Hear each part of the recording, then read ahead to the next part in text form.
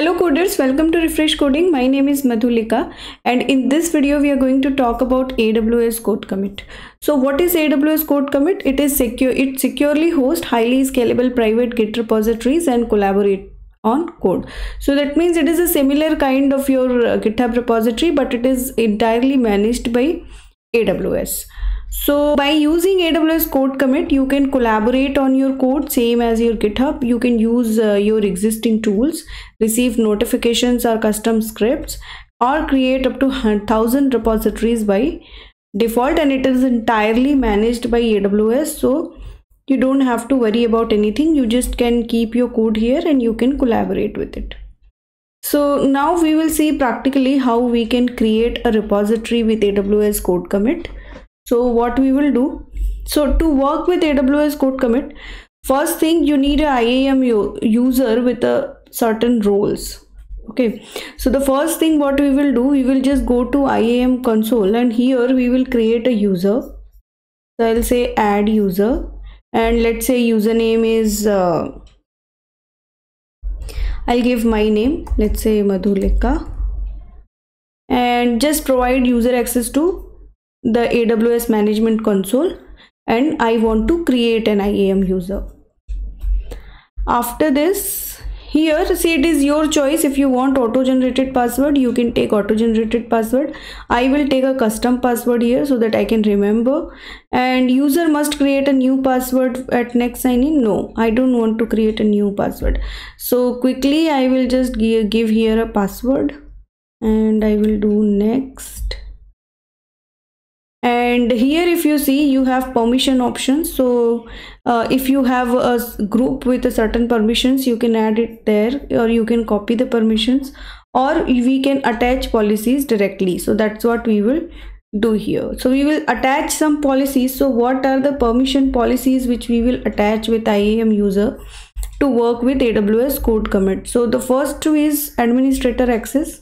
I want to give it administrator access, and the second is AWS CodeCommit. And if you can see here, 3 access are there with CodeCommit: full access, power user, and read only. So here we will give it a full access. That's it. We will do next. So we have 2 policies, administrator access and CodeCommit full access. If your user is dealing with some other services also, you will give permissions according to those services also. But this user especially I am creating for AWS CodeCommit, so I will give this 2 permissions and I will create the user. So the user is created. I will view the user, continue. Okay. So this is our user and it is there in users. You can see our user is created. I'll open it. We will keep it open. Here we will require this user to connect when we are trying to push the files and all to our AWS CodeCommit repository. At that time we will require the credentials of this IAM user. So that's why I will keep it open as it is right now. And okay, one more thing. Right now I am logged in with my other user account, so I will just sign out and I will log back in with my current user which I have created, which is a IAM user. So I will quickly give here the username which I have created. Next.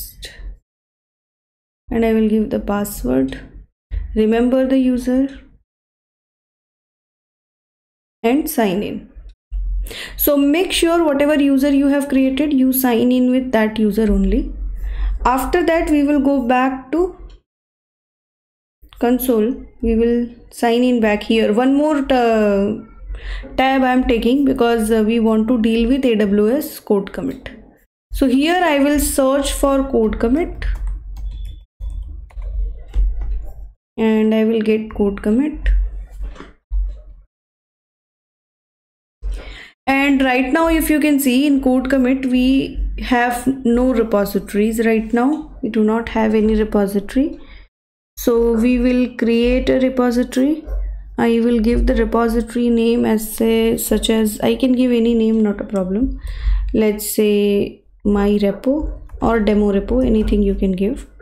Description is optional, but still you can give this is demo repository. Tags again you can add or you can ignore, and enable Amazon Code Guru reviewer for Java and Python. This is also optional. So right now we are not working with any production code or anything which requires a review or something, so we will just leave it and we will create the repository. So if you can see, our repository successfully created, and if you go to the repositories, my repo which is created. But right now this my repo is empty. There are no files inside it. So first I will just quickly create a file manually here. After that we will push the file from system. So I will just show you quickly how we can create a file manually. So let's say I will give the file content here. This is my first file, and inside this I will quickly give the file name. Let's say first file.txt, author, my name, email address, commit message I will just give commit, and commit changes.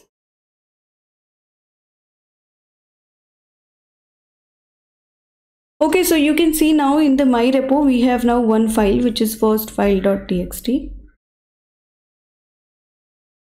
If you want to add other files, you can add from here.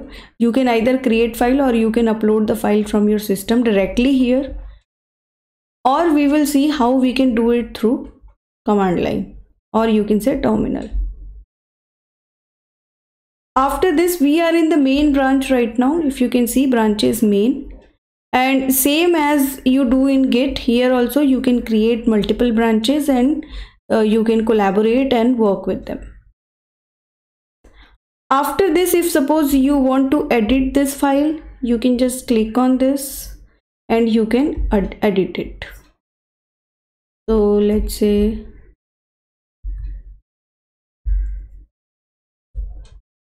this is a new line.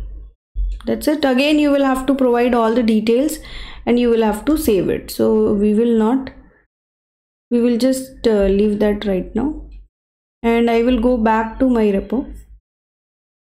Now we will see how we can connect this CodeCommit repository with our local system and how we can work with it and how we can push our files to CodeCommit repository through our system. So for that we will open the Git terminal first, and make sure in your system Git is installed.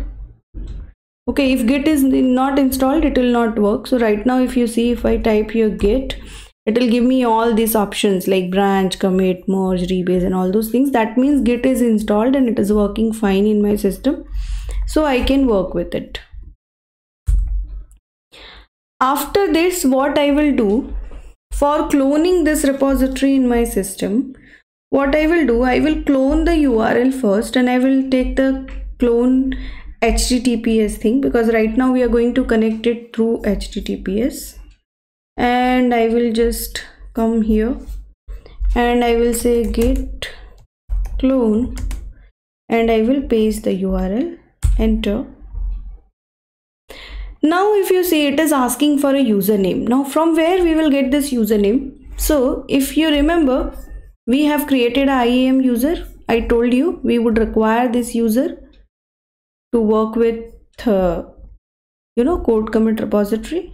So I will just quickly go back to IAM, and here we have this user which we have created. We will open it. We will go back to security credential, and here if you see, we have HTTPS Git credentials for AWS CodeCommit. Okay, so what we will do, we will generate the credentials. and we will take the username from here. We will go back to our terminal and we will give this username, enter. Now it will ask for password. Same way we will be back here. We will copy the password, go back to terminal and paste it. You cannot see the password. And after that, the repository should be cloned. So there you go. It is giving you done. That means your repository is cloned. And if you take so we will go back to the repository first, whatever repository we have created. So we have created a my repo, and plus this folder will be created in your local system. So just move to this path, my repo, and after this we will just do git status. So what it is saying, it is on branch main and your branch is up to date and all those things. We will just do ls and we are getting the first file .txt. If you can see, this is the same file which we have created there manually. So that's the reason I have created, so that when I clone this repository, you can see this file and you can understand that actually we have cloned the same repository. Now after this, from here I want to push certain files to my CodeCommit repositories. For that, what I will do, see here my repo is created in my system. Here I have some files. This is a different repository.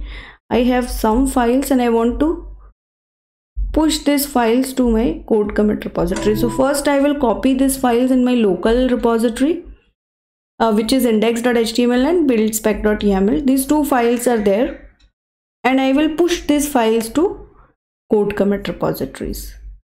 So now if you do here ls, you can see we can see 3 files. Earlier only one file was there, first file.txt. Now if you can see, we got 3 files, buildspec.yaml, first file.txt and index.html.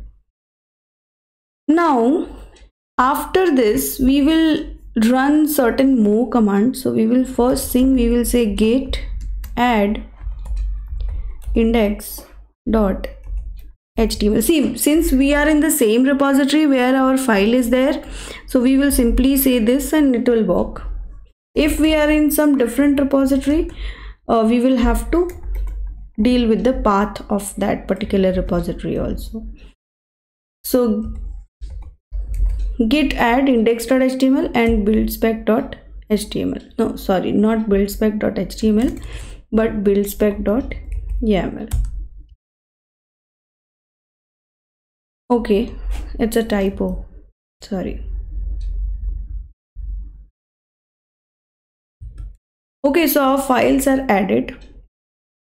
After this, what I will do, I'll say git commit and -m, and I will give here a message as 2 files added.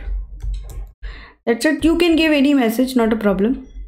So what it is telling you, that it is saying that 2 files changed. Okay, and it is giving you these 2 files, buildspec.yaml and index.html, and these 2 files are added. After this, what we will do, git push, so that we will push the files to our CodeCommit repositories. And if you can see here, now it is done and the files are pushed. So after this, we will go back to our CodeCommit repository here and we will verify it. So we will just open the repository once again and we will go to my repo, and there you go. You can see you got 3 files now. First file index.html and buildspec.yaml. So what we have done, first thing, we have created a IAM user and we logged in through IAM user. After that, we have created a CodeCommit repository. We have created this first file. We have cloned the repository to our local system and we have pushed 2 files from our local system to our CodeCommit repository. So that's it in this video. Make sure Git is installed in your system before doing all these things practically. In the next video, we will see how we can do the code build. And thank you so much for watching. If you like the video, please like it and please subscribe to the channel. Thank you.